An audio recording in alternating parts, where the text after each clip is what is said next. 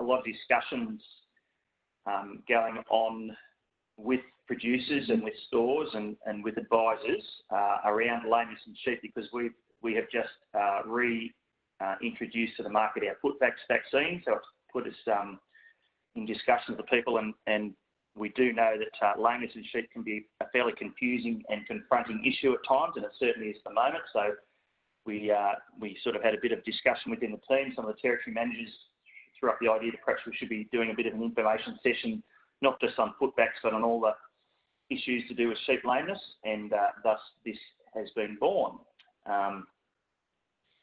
So we'll just launch into it.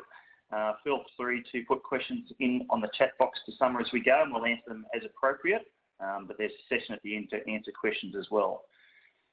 So first thing we need to have a quick look at is anatomy of the feet.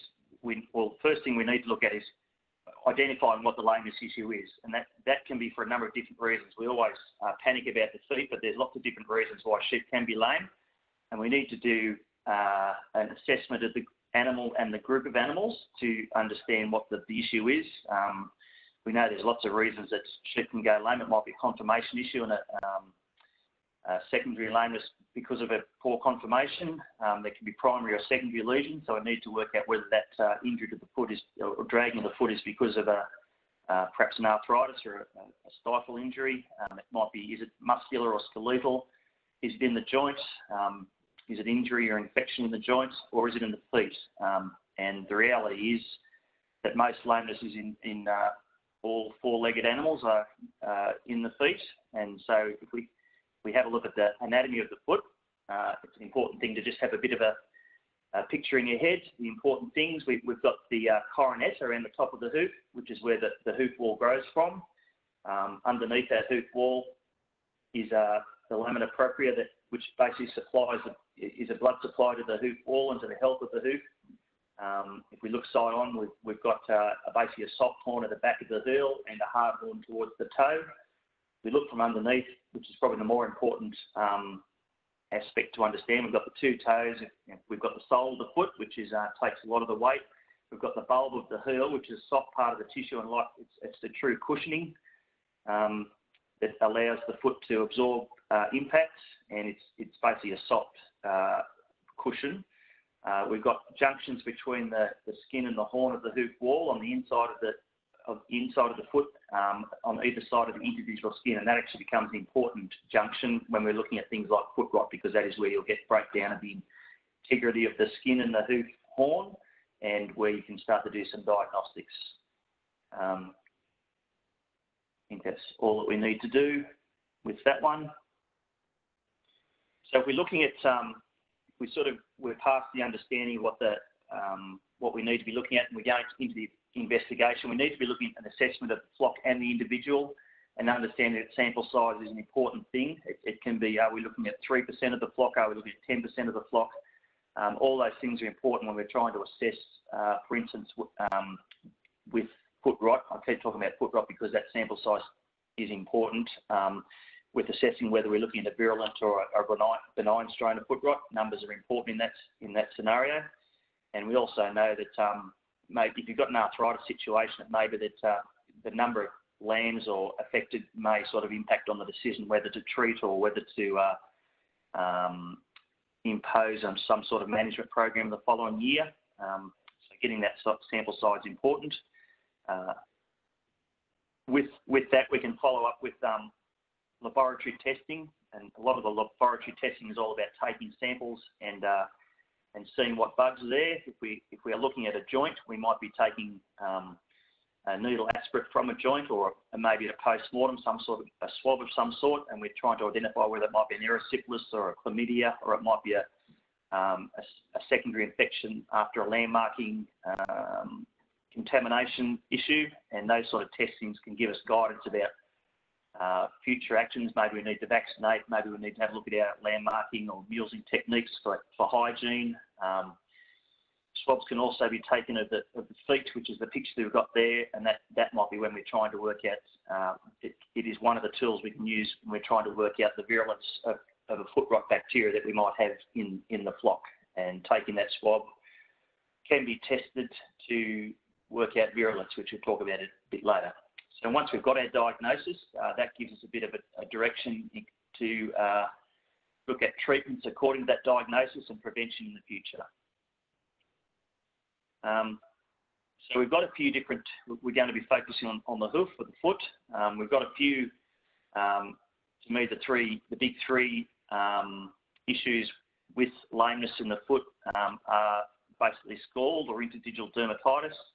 We then move into an abscess situation, and that abscess might be in the heel of the toe, and then we might be looking at something different again. It could be a foot rot, and that foot rot infection can vary between benign and virulent. We'll go through those things in more detail, but there are a couple of other conditions that we need to keep in mind, and these are, shelly toe as such is not uncommon, especially in wet seasons and soft ground, and that's basically the hoof wall is meant to wear off. It keeps growing from the coronet. It's meant to wear off with walking and movement. But if we get a wet season and soft ground, then the wall of the hoof may not wear properly, and you'll get the hoof wall curling around underneath. It can become quite compacted with dirt and muck inside that overgrown hoof wall, and it can be a little bit confusing as to is this a significant issue. But often if you do it with a pair of foot shears and a bit of a clean-up, you can see that it's purely a physical deformity as such, and that can be cleaned up with trimming, and when we get back to dry seasons or harder ground, that will look after itself. You might also see a laminitis at times, and that can be secondary. It's often secondary to a bee issue or some sort of stressful disease event. You'll see that perhaps in a grain overload situation, or maybe people who have rams in sheds on hot feed will sometimes see a laminitis if there's a change in diet, and you'll see a shifting lameness and heat in the foot and discomfort. And again, that's not common, but it's important to know that these things can happen because it's an important diagnosis. We know we can do something with that, manage the feed and the acute situation and have them back to normal fairly quickly. And we have a condition called strawberry foot rot, which basically talks about lesions that you might see around the coronet or slightly higher on the pastern, open lesions, and they look like growths or warts. They're usually to do with really wet conditions and infection with either dermatophilus, which is a bacteria that causes fleece rot, or it might be an orthovirus, scabby mouth virus. And if those bacteria or viruses are transferred to that area of the foot, perhaps with a sheep rubbing its nose on its feet because its nose might be itchy with the dermatophilus on the ears or the nose, or orthovirus on the lips or mouth area, then that bacteria can transfer to the foot. And they can get quite nasty. They can, especially the dermatophilus, can lead to secondary infections and a lot of swelling, and that in flood times, sheep standing in water for an extended length of time can actually end up with quite serious secondary septicemias after dermatophilus infection. So just understanding those things can happen, and getting help and advice on those things is pretty important when you see them. If you don't know what you're looking at, get some help in to help you through it. So if we start with the first of the big three, scald is, everyone knows the word scald. It's an overarching term and often a precondition for secondary infections like foot abscess and foot rot. But scald is also known as ovine interdigital dermatitis, and it is what it says. Basically, you get a dermatitis between the digits of the toe.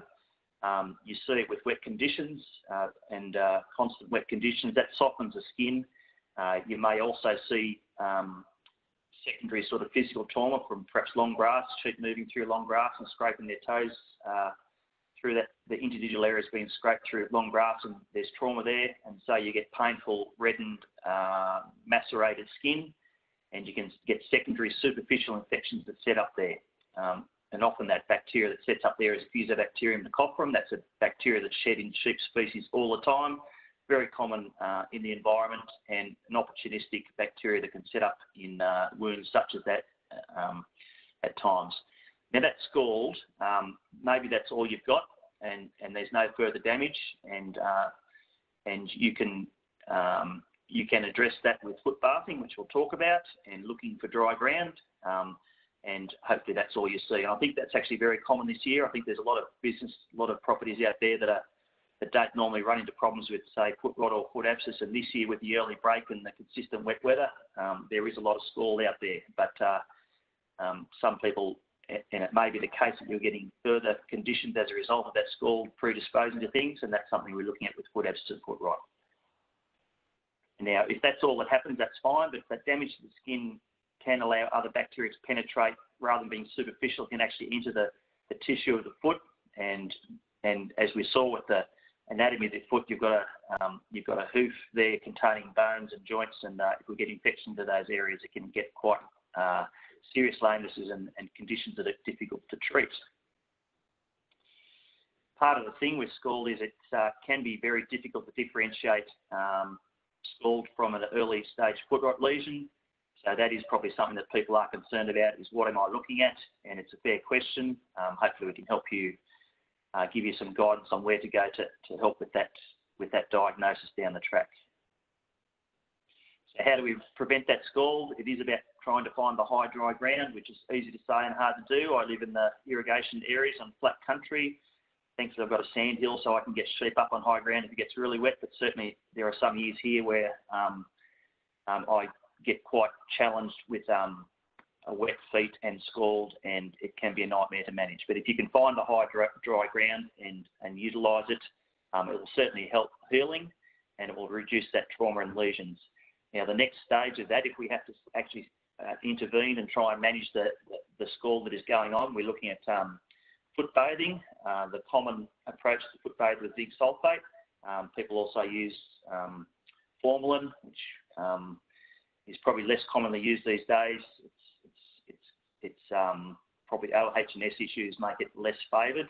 It certainly does a good job, but zinc sulfate is probably a safer and it's still a very effective way to go. So zinc sulfate is bacteriostatic. In other words, it actually will stop the bacteria from multiplying, and if you foot bathe regularly, you'll actually manage that infection and hopefully promote healing of that interdigital area, and you'll see hopefully pretty good improvement pretty quickly with regular foot bathing, and we'll talk about foot bathing down the track. With the next two conditions we want to talk about, we know that foot abscess and foot rot actually do follow on from a scald. The two situations occur if we get a Dichelobacter nodosus bacteria invading the foot through that macerated interdigital skin. That bacteria is associated with foot rot. Once that is up and running, you get underrunning of the hoof, of the heel of the hoof. That bacteria can contaminate the pasture and be transferred to other sheep. The other thing that we see is if it's a different bacteria that might invade that lesion between the toes, such as again a Fusobacterium or a Truparella, blah blah. It actually doesn't matter. There's lots of bacteria out there that can penetrate that damaged skin again, and that will actually invade the tissue and present as a different condition, foot abscess, and that's an infection of the soft tissue and the heel and the toe, and can break out in different spots rather than the underrunning of the heel. So we look at foot abscess. Very often it presents in one foot, but it can be multiple feet. You can have sheep in so much discomfort that they just won't move, they won't stand up. Usually the actual foot itself is swollen and hot, so you'll feel, you put your hand on the coronet and above the coronet, you'll feel heat. You'll see swelling. You'll see the toes might be spread apart because the infection might be in the soft tissue between the toes. As the disease progresses, the condition progresses, you'll see pus. You don't see pus with foot rot, but you do see it with foot abscess.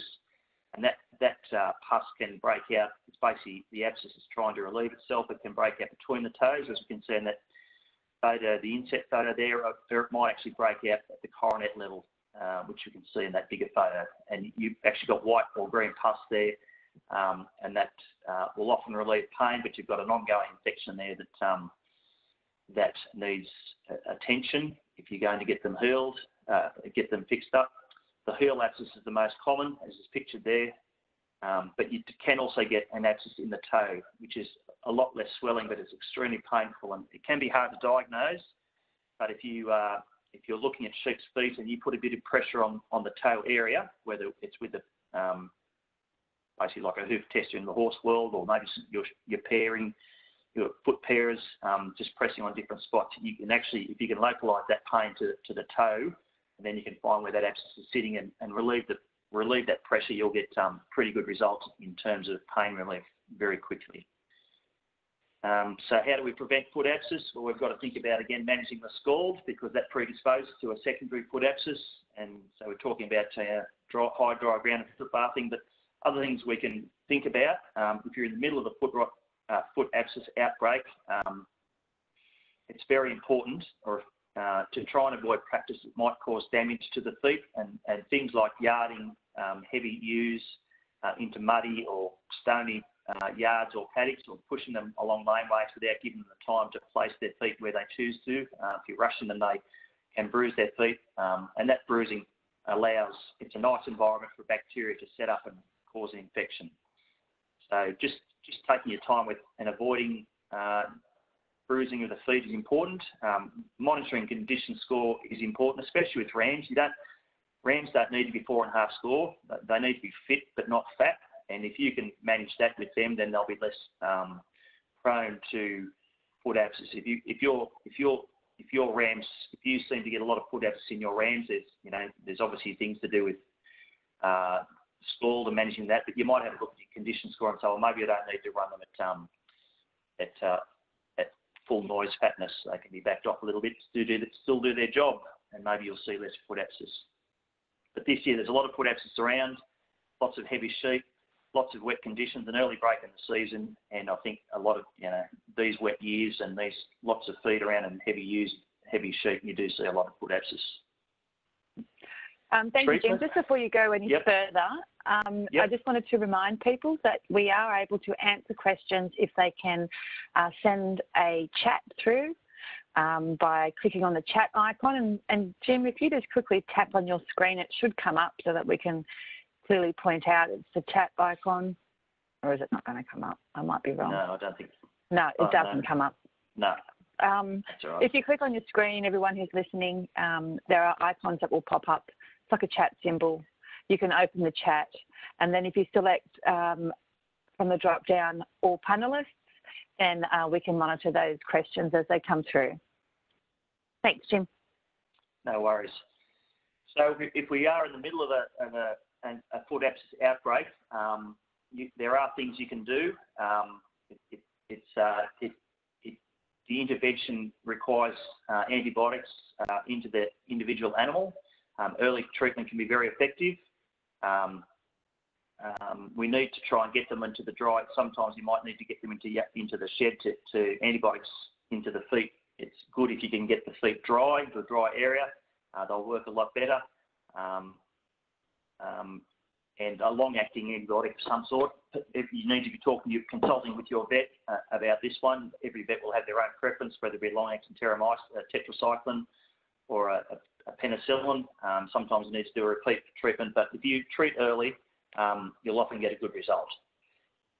If the condition has gone on too long and maybe infection has got into one of the joints in the foot or above the foot, then that damage can be permanent, and if you might not get 100% recovery, and it may be a situation where you might have to cull that animal, because once the foot's deformed and you've got a spreading of the toes or an arthritis in the joint, septic arthritis of some sort, or some sort of, they may have recovered but there's still damage in the joint, then they are then prone to further abscesses down the track. So once they're out of a withhold and they're fit to load, it may be a good opportunity to catch them out and remove the potential problem of that sheep next time.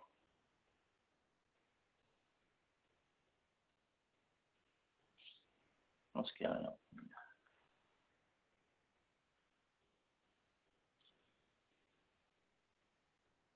Okay, thank you. Righto, so that's your foot abscess story. We'll move on to the next of the big three, and that's foot rot. As we saw in the early photo with scald, that foot rot can present in a number of different ways. We saw a benign foot rot in that photo that looked like scald, and you can get to this point here where we've got a severe lesion. We've basically had the underrunning of the hurlings worked up the hoof wall. We've lost the whole hoof wall there, and it's obviously a pretty severe and painful situation. So foot rot's a contagious bacterial disease in sheep and goats. It's caused by Dichelobacter nodosus, Now that bacteria, it produces enzymes, as bacteria do. They have all sorts of amazing ways of working and providing for their survival. And the particular enzymes that Dichelobacter nodosus produce, they target they soften the horn skin junction and work their way underneath the heel and move towards the hoof wall. It's a severe and debilitating disease, and with Dichelobacter nodosus there are multiple serotypes, and within serotypes there are different degrees of severity or virulence of the different serotypes, as well as between the different strains as well. So it can be a complicated disease to discuss when you get into it, but there's lots of variation, which we'll talk about. Now, the impact of foot rot, it's a serious condition for the sheep industry. It has a serious impact in the foot rot prone areas. It's an animal welfare issue. It will cost you money in terms of weight loss and reduced growth rates, decreased wool production. You'll see reduced fertility in ewes and rams, and that's as a direct result of body weight, and an animal that goes through a spring with foot rot may actually recover, but it will not be in the body condition it should be in if it wasn't infected, and so you miss the opportunity to have those animals at peak body condition score for joining.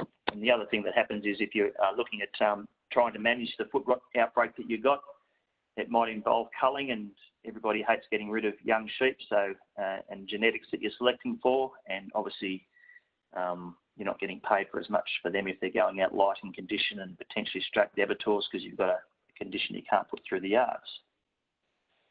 It's important to understand that with foot rot, as with any disease, there's always interactions between the infection, which is the bacteria in this case, with the environment and with the animal. And those three things have to all be lined up for foot rot to express properly. And we'll go through this quickly, but if you've got an animal that is less susceptible to foot rot, it might be a British bred animal or a crossbred, they're a bit less susceptible to foot rot than merinos are, then you've got an animal factor there. And within breeds, there are going to be individuals that are more susceptible or more resistant to infection as well. If you've got a dry environment, foot rot to express and to spread needs a wet, warm environment. So that environment picture is very important, and you need the bacteria there as well, which can be confusing at times and is what people are looking at the moment. Do I have foot rot? Well, it depends. You can actually do swabs and work out whether that bacteria is there and then go from there. But we'll go through these things individually. As I've discussed, that the Dichelobacters in Australia, there have been 10 different serotypes diagnosed in Australia. That bacteria, and this is an important part of management and understanding the disease, it can only survive 7 days on pasture, no matter how, and that's got to be the right conditions. It's the best conditions, 7 days on pasture, so it's warm, moist conditions. It has been found to survive up to 14 days in the soil, in sort of muddy, warm, moist conditions, but the pasture spread is the most important thing to think about. So if you can spell a pasture for 2 weeks, 7 days, and if it's just pasture-based stuff, but if you can get a pasture free of infected sheep for 14 days, you've got a clean paddock. That's important to when you're trying to manage spread. But we also know that the bacteria it can survive. Its preferred place to live is actually in the hoof. And it can survive indefinitely in the hoof for a number of years. Even if you go through a couple of spread periods with the hoof soft, if you don't go through the spread period side for a couple of years, that bacteria can still be sitting in the hoof there quietly doing nothing, maybe progressing a little bit in terms of infection, but with the right conditions, it can multiply, grow, and then go out and pasture, which is one of the nightmares of trying to find clean sheep if you're buying sheep. It's a challenge for the industry, and there's lots of different approaches, but biosecurity and understanding, keeping those sheep quarantined until you get a spread period to prove that they haven't got foot rot is a tactic that a lot of people try and use. It's also easy to say and hard to do. Now, again, as I mentioned before, that bacteria Dichelobacter nodosus produces enzymes that damage the foot, and that fact allows you to test for virulence, because those enzymes can be isolated from the different strains of the foot rot bacteria. You'll get benign strains and virulent strains, according to which enzymes, the virulence of the enzymes that are the damage they can do, and the severity of the actual disease will depend on the number of strains you might have on your farm or in those sheep, and the virulence of those strains. And those lesions can be scored. So the first thing we can do, we can actually look at feet. We can actually sample a number of sheep from that flock. Normally what you do is you go to the lame sheep and you look, and you can actually give them scores. And we look there, we've got a range of different, we've got a normal looking foot there with the hair between the toes and nice healthy skin. You've then got to score one lesion, and that's impossible really to differentiate from just a straight score, but the Dichelobacter nodosus could be sitting there on that skin. If we swab that skin, we might find it. We can start to be more suspicious of foot rot bacteria being there if we start to see underrunning of the lesions on the inside of the heel there. So we see that red hot spot there, and if you start looking there, there's a fairly typical fibrinous type lesion at that junction there. And as it progresses along, we'll get more underrunning of the heel, and you can start to measure these things. You can get, if you go to 5 mils, you've got of underrunning, and the lesion between the toes. Well, we can actually classify that as a 3A lesion, and so it goes on. The further the underrunning, which you can see there, we're seeing a slow progression. We'll get 3Bs out to 4s. With score 4, you're actually starting to see it's at the underrunning extending out to the walls and the outside edge of the sole of the foot. And when you get out to score 5s, you've got severe necrotizing inflammation of the deeper tissue of the wall of the foot, and separation of the hard horn, and the actual outside wall can separate away.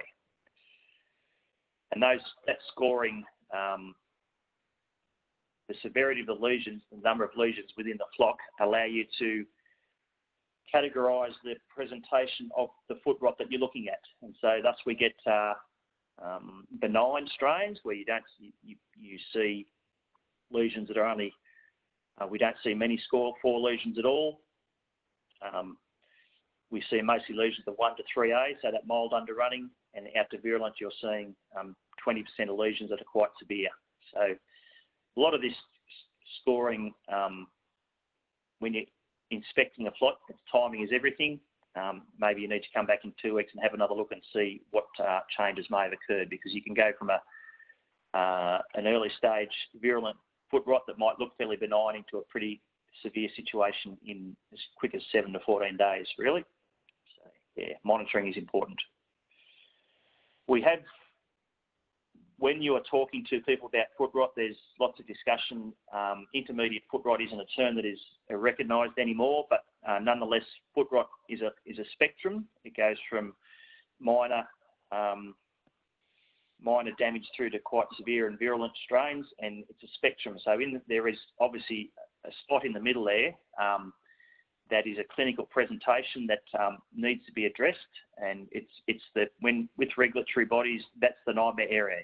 Is what we're looking at here a benign strain that's just the environmental conditions have allowed to express quite to its extreme, or is it a virulent strain that isn't expressing that much at the moment because we've got the environment not allowing it to express to its full extent?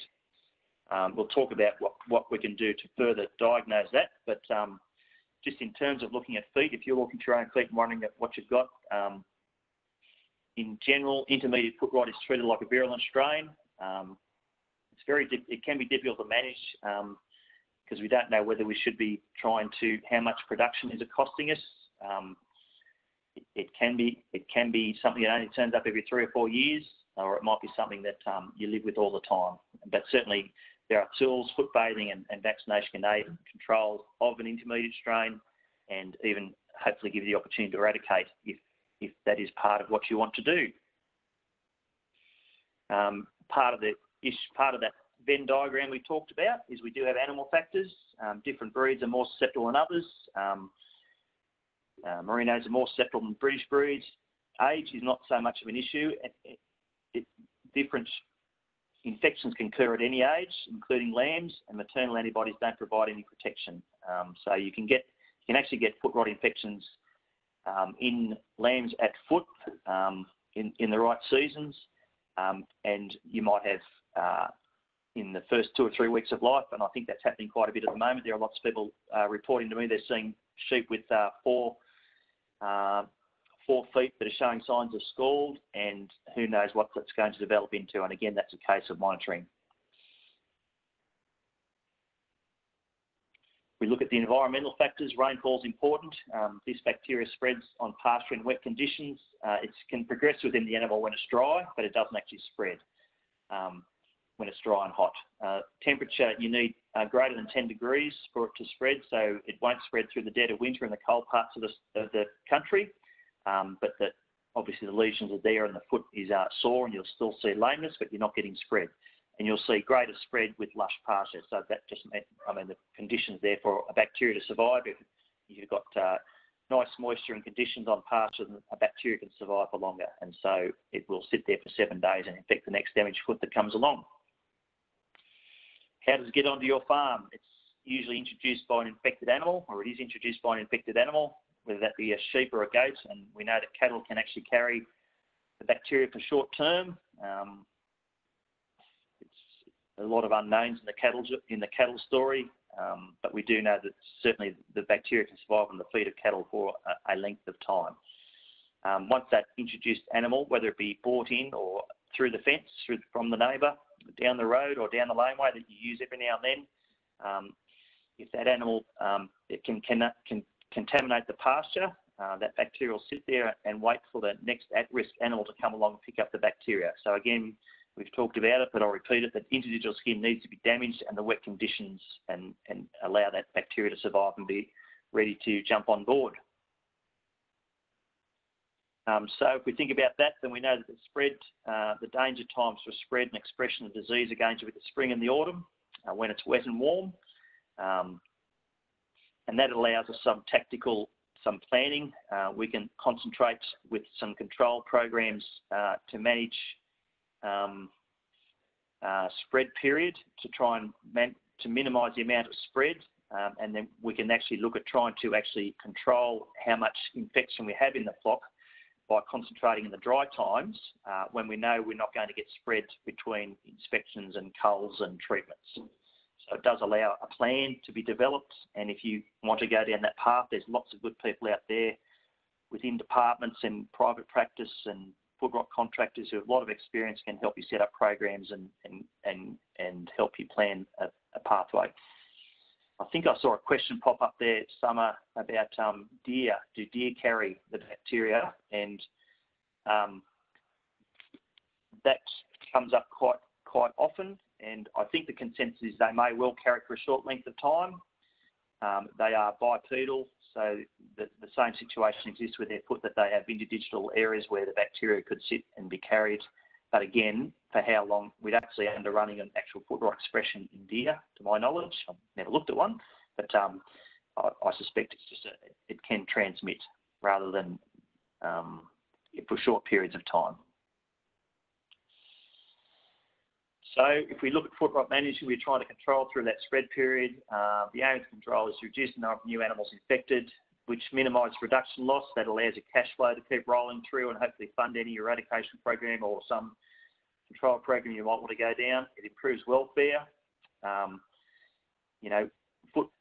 Virulent foot rot is a welfare issue, and it's one of the reasons why, there's lots of reasons why we need to control foot rot, but welfare is a large part of it. And also by minimising spread, it maximises the chance of eradication. The less sheep that you have infected, the less chance there are of missing something at the eradication phase. So tools for controlling are foot bathing, which we'll talk about, foot trimming, which is both diagnostic to actually try and work out where what the infection is and how bad it is. It's also a good tool to actually, we don't want to be paring back so that the feet are bleeding. We've learnt, again, that's a welfare issue. We don't want to do more damage than good by using foot parers. We use it for diagnostic procedures and maybe to open up, say, a Shelley hoof to allow some of that foot bathing treatment to actually penetrate foot a bit better. We look at pasture management, so spelling paddocks for 14 days is going to guarantee you a clean paddock to move on to. It may be culling those chronic animals that won't you're looking at in the summertime and don't recover, foot rot can be self-healing, but you have animals that won't recover, and if you don't want them sitting there ready to contaminate next year, and they may also be non-productive anyway. Antibiotics are a useful tool at times. They will reduce infections, but they don't guarantee. They may also hide infections as any treatment can. So the other part of the antibiotic usage is we are under scrutiny with the veterinary world and the farming world. We are custodians of good practice with antibiotics and managing antimicrobial resistance. So antibiotics is something that we should be avoiding if we can. If we've got other tools, we should be using them, and that's all the management tools I talked about, as well as vaccination, which is another tool for control. We talk about footpathing. There's a couple of different approaches. A lot of people will use walk-through footpaths. There's also a lot of setups, and a lot of businesses are set up to actually allow sheep to stand in a footpath for up to 5 minutes and longer at times, which is a tactic that is recommended by some good advisors. If you're going to use a walk-through footpath, they need to be 8 metres long, and depending on the season, you might need to be going every 7 days with that to actually to keep that bacterial infection under control. If you go longer than that, the bacteria may get a hold and get a roll on again and cause more damage to the foot. And the recommended concentration for zinc sulfate as a foot bath is 10%. We discussed last night, there were questions about formalin. I didn't actually include formalin in this discussion. I grew up using formalin foot baths and foot rotty sheep, and I think it's why I've got no hair and cross-eyed perhaps. It is a carcinogen. It's nasty to use. It's very good. It hardens the hoof wall. It can also potentially wall off infections inside the foot. And as Fliss mentioned last night, I'll steal that thunder because she brought this up last night, and it was a good point that using zinc sulfate, if you're using formalin and you need to switch or you want to switch to zinc sulfate for whatever reasons, advice or OH&S thinking, it's going to be 2 or 3 weeks or longer potentially before that zinc sulfate can be effective in a hoof that has been well conditioned and become hardened by formalin treatments. So that's something to consider. You may not want to switch mid control period perhaps. There's one of the tactics that people use is a longer term foot bathing arrangement where you might stand those sheep in a solution of 20% zinc sulfate 15 to 60 minutes. There's some good practitioners out there who recommend it, and if you've got the resources and the dedication to use that approach, I'm told it's a very effective approach. There's also a couple other products, used in foot baths, Eradicate, which has got a copper salt, and Foot Right, which is a basically zinc sulfate with a detergent that allows better penetration of the foot. Those products are out there, and they're registered. You can approach those, Google them, have a yarn to the people who sell them, and they're good products. With any products, none of these will guarantee an eradication, but they'll certainly make the job of inspecting feet in the summertime a smaller job. Did I see a question there somewhere about how to make a 10% solution? Yes. Basically, it's it just pops up. So, but I think it's a good question. Basically, it's 10 kilos of zinc sulfate, which comes in powdered form. Which is gated I gather there's a bit of a shortage at the moment, which reflects the season that we're having. So 10 kilos into basically 90 litres of water. It's pretty stable. You can actually keep reusing that solution, even though it's dirty and horrible. You probably do need to clean your foot baths out to make sure there is enough depth in the foot bath so that the whole foot is being covered. But certainly you can a dirty zinc sulphate footbath is a very common thing because we're walking lots of sheep through in a wet, muddy season. But that's if you keep topping up that solution with that footbath, cleaning it out, shoveling it out perhaps every now and then, and topping up with another 10% zinc sulphate solution, they can sit there and be quite effective for an extended length of time. So if we talk about vaccination, which is one of the reasons there are a couple of different options, but the benefits of vaccination, basically, we're boosting the immune system of that sheep, like any vaccination. Now, how much we boost it is always part of the discussion with why there's a couple of different vaccines out there. But if you're boosting the immunity of the sheep, you're doing a few things. You're reducing the severity of infection that an individual might have to the point where actually you can cure an infection. You can boost the immune system such that it will actually repel the infection that's existing. You will reduce the number of sheep that are infected in that vaccinated group because they won't pick up some of them won't. They'll actually not become infected because their immune system fights off the challenge. So thus it reduces spread, and it also, as a benefit, reduces the amount of antibiotic usage. So there's a few benefits there, specifically about vaccinations. There are a couple of options for vaccinations now, which we're going to talk about. We've got a multivalent vaccine. Multivalent means it has multiple strains or serotypes of Dichelobacter nodosus in the vaccine. That is the Cooper's foot vax. That product's been around for a long time. It's we'll talk about in more detail, but the newer and the approach that is exciting is that we have vaccines that are only one or two strains, and they induce a much better immunity. They need to be property. It's a different approach. They're property specific, and you need to be actually identifying what strains are on your farm, which requires some veterinary input, culturing, a bit of cost up front, but you then get a vaccine tailored to your farm. And if you're lucky enough to only have a couple of strains on your farm, you can get an eradication in one season, which is great. And what we never saw foot rot again, it would be a wonderful thing. So, as I said, it involves individual farm cultures and typing, and the vaccine is that the strains are sitting there ready to combine. The vaccines are sitting there ready to be combined and custom made for your farm. It's a stronger and longer lasting immune response. It's an effective tool if the typing exercise identifies all strains on farm. And this is some of the frustration where if a farm has multiple strains, and about 50%, my understanding is 50% of farms will have more than two strains on them. So you might clean up a couple of strains and then you'll have to go again because you've still got lesions, you need to do more typing, and it's how far do you go. And part of the frustration, part of the reason Footvax is back on the market is that if you go down the path of trying to eradicate using vaccines, these monovalent, bivalent vaccines, you've then got to try and make sure your biosecurity is spot on.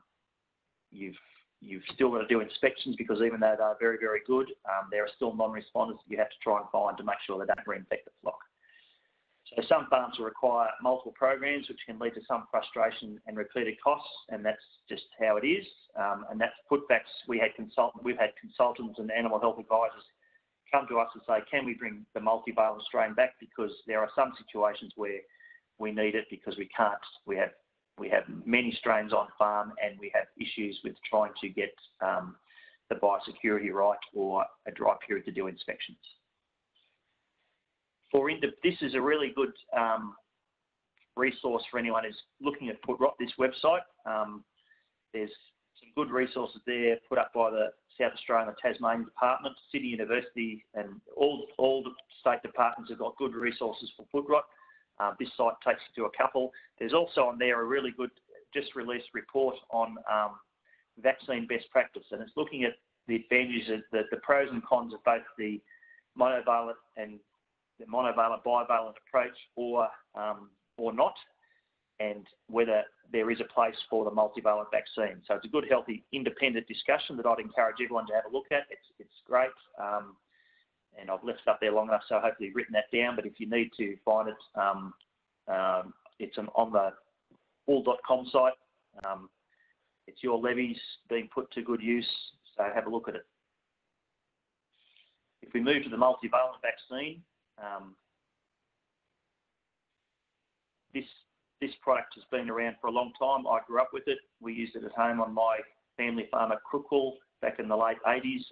I funded my university degree by doing a foot rot eradication program on our own farm. My brother and I hooked in. We used footbacks to reduce the amount of disease on farm, and we did, over 3 years, we did inspections, and we did manage to eradicate foot rot from our farm. We ended up having to cull a couple of mobs of wethers, but I tell that story because people sort of say, oh, well, it's not that good. Footbacks isn't that good.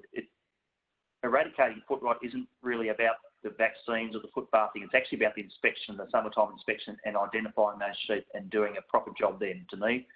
And no matter what you do, whether it's foot bathing, vaccinating with a bivalent vaccine, vaccinating with a multivalent vaccine, the critical time is the summer inspections. And if you can get a summer inspection, if you can get three summer inspections in over a couple of summers, and do it thoroughly and do it well, then you've got a pretty good chance of getting eradication. The problem is a lot of places don't get the opportunity to get 2 or 3 inspections in because they have wet summers, and that's part of the challenge. And then where do you find clean sheep from as well? The other part of any foot rot vaccine is it reduces the need for pairing and foot bathing, and that can be pretty critical when you are through a spread period. If you've got ewes lambing, you physically can't bring sheep in to do foot bathing. You're going to cause lots of disruption. Perhaps the sheep aren't walking, lots of mismothering. So where these foot rot vaccines can be very useful is actually managing that production, manage the impact of disease so that your sheep stay upright, keep milking, keep eating, keep rearing lambs, and getting you through that spread period, which is an important part of the thinking of why should I use a vaccine or not. It can be very, very useful. And this, I'm going to let Fliss take over after this slide, but we did talk about the fact that in Australia there are 10 strains being diagnosed. The foot vaccine has got 9 serografts in it, and so it gives a wide range of protection against infection. It doesn't contain the M strain, which is quite a nasty strain of bacteria. So if you probably know about it if you've got the M strain because you'll have worked with your consultant or your department people, and you may have had that identified. And that if you've got M strain, it requires a discussion with your advisors about what to do about that. It may be that you need to go to your monovalent strains as part of the program. Now I'm going to hand over to Felicity now to walk us through the last part of this. So Fliss, you tell me when you want to shift, or I'll try and guess, and we'll go from there. Thanks very much, Jim. Yeah, so if we click forward one. So just a little bit on the vaccine program for footbacks. It's a 1 ml dose to sheep. It goes under the skin on the side of the neck behind the ear. So pretty much the same as a lot of the vaccines that we're used to using. In a sheep that hasn't been given footbacks before, we need 2 vaccinations, ideally 6 weeks apart and no more than 12 months apart. So that gives you a little bit of flexibility in getting your vaccine program set up before the start of a spread period. The really important point of this is that second dose, or that booster dose, should be given as close to possible as that spread period as we can kind of predict with the weather. So as Jim mentioned, the more strains or serotypes that we put in the vaccine, the kind of less immune response we get from that animal, which shortens the protective period of that vaccine. So really important in order to get the maximum benefit out of that vaccine, to get that booster dose as close to possible as that spread period as we can.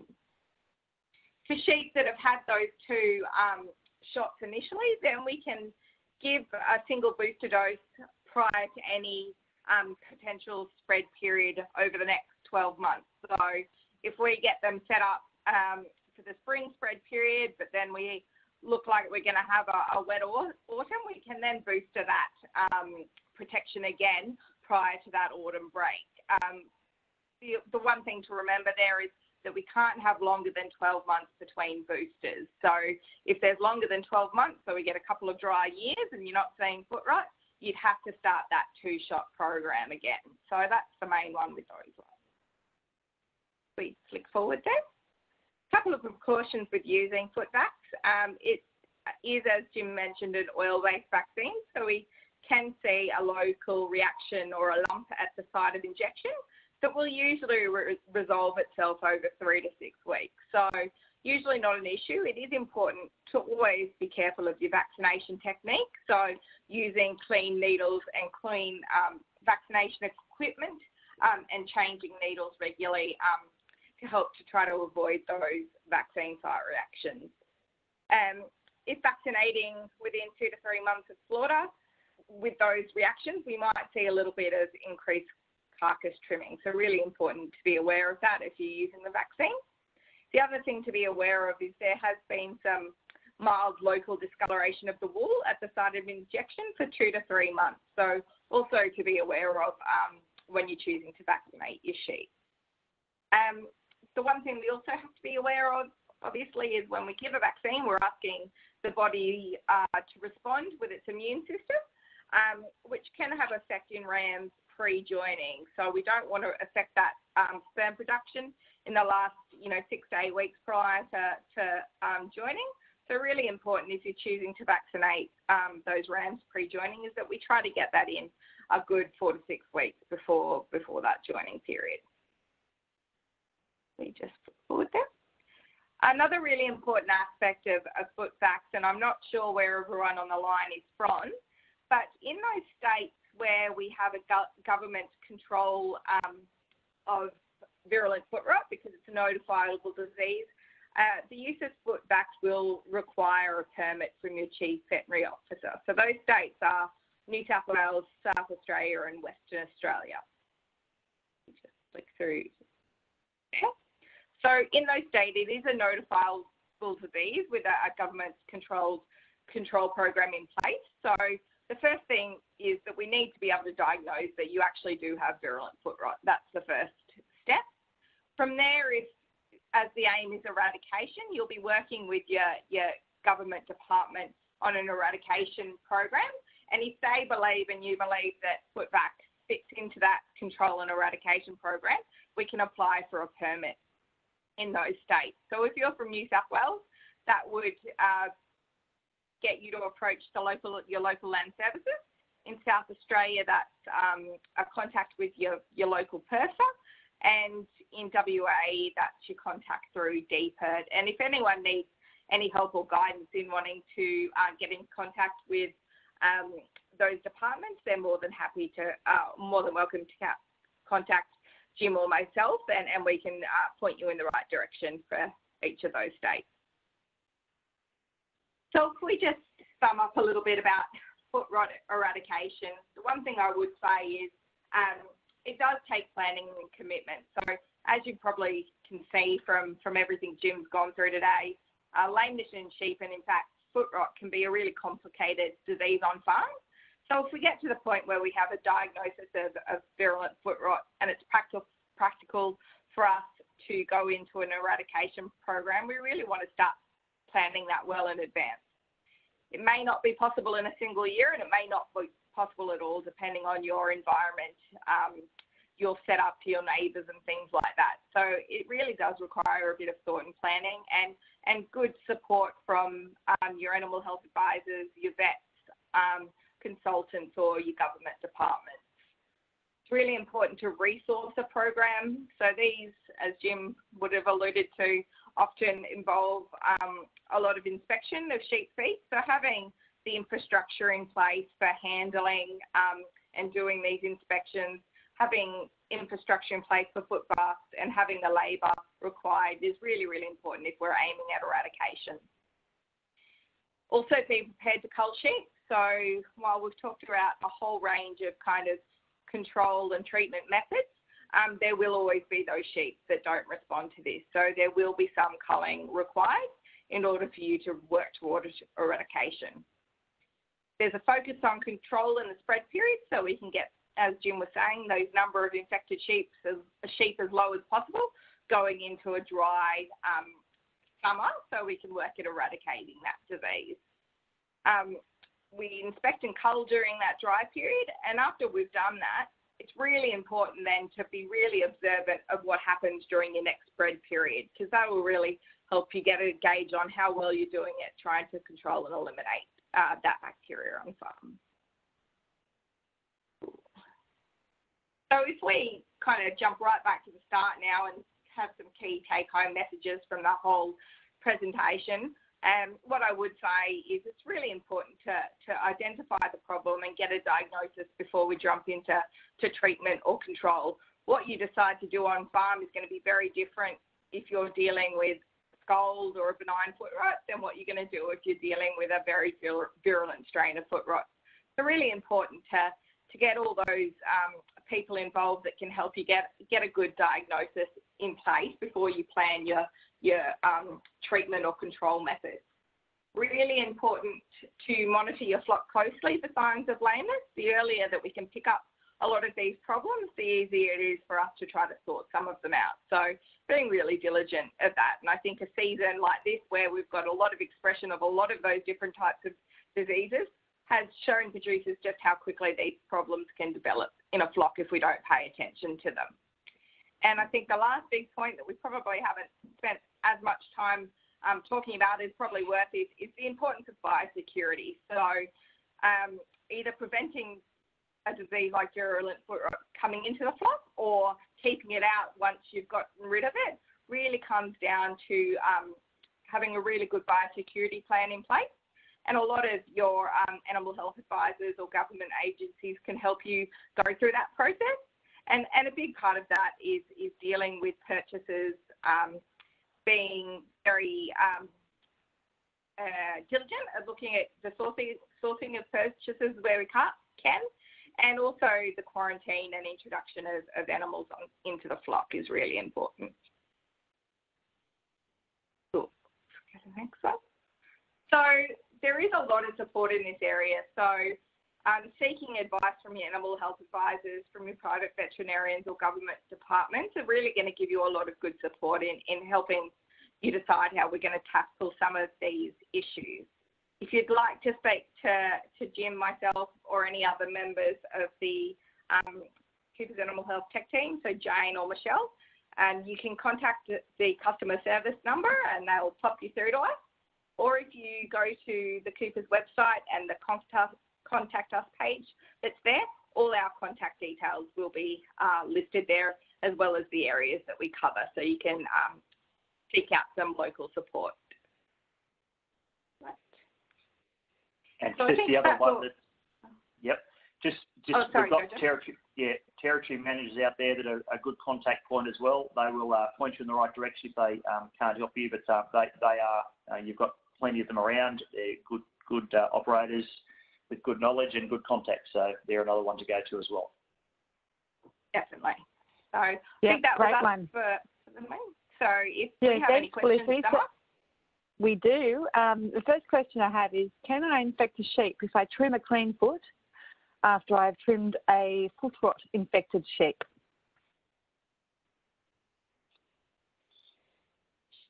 So yes, I would say that's an important thing. So if you are using pairers, and foot rot contractors are very conscious of this, they will do lots of disinfections between farms. If you are putting a bacteria onto a set of shears and then move to another sheep that might be clean, then there is a chance that could happen. Gross cleaning and disinfections it's a good question, and it's probably my answer to that is yes. You need to be aware of hygiene and cleanliness between sheep, and certainly between properties and flocks. And a lot of people that are doing that initial kind of trim where we can get some more kind of potential for bleeding and stuff with trimming the foot will often choose to foot bath on the way out of a trim to help reduce some of that risk as well. Yeah. Yep. And speaking of foot pairing, so I've had another question come through saying, if I see blood when pairing, is that a bad thing? Liz, do you want your turn? Yeah, so as much as possible, we do want to minimise the amount of blood drawn when hoof pairing. So sometimes it is unavoidable, but two things. When we trim enough to get back to that sensitive tissue that will bleed, we know that we've really can cause some pain and lameness in that sheep, when we do that pairing. It does also open that hoof up to further infection because we've got that open bleeding tissue, which is really susceptible to picking up infection. So two things, it is quite painful to the sheep if we cause them to bleed, and it also can help to spread diseases. So as much as possible, if we can avoid causing bleeding when we're trimming, we should do that as much as possible. Absolutely. Another question has come through. Do any nutrient supplements help with hardening hooves? Good question. I've actually I've been asked. I was asked to speak to a farmer group about this particular thing, and the question was specifically about zinc as an oral supplement rather than a topical treatment. There's been work done out there many years ago by good people. Prof. Edgerton was one of them, looking at whether zinc supplements will make a difference in expression of foot rot. It didn't in that particular study, and hasn't in others. Zinc is a really important. Zinc is critical in keratin and skin development. It's plentiful in the body. The liver and the muscles have got massive stores of zinc, but also in the skin. It's actually very rare to get a zinc deficiency on pastures. There's a few places, but it will often present as ill thrift and other things before you sort of start worrying about skin integrity. But nonetheless, it's been recognised in the dairy industry as that giving a zinc supplement and other trace elements are critical in immune systems and health, and they help with somatic cell counts in dairy cows. And so you can't just getting your trace elements and your nutrition correct is critical in any immune system in any health. But I do think, unfortunately, the reality is that wet conditions, we don't see zinc deficiency leading to lamenesses in dry conditions. So to me, the main cause of foot issues is basically the wet and spread of bacteria, and having all those other things in place minimises, makes all those other things right. But the main causes of foot rot are less to do with nutrition and more to do with conditions and environment. Great. And I've had another question come through, which is a great one. Can I use the vaccine to extend the time of protection by giving a third dose? Your turn, please. Yeah. So certainly we know, or from use of the vaccine, that depending on your environment and the breed of sheep that you're treating, that we can get protection anywhere from kind of 8 to 16 weeks with the vaccine. So if we're going to have an extended spread period beyond that, we can certainly booster or extend that protection by giving a third booster shot of that vaccine.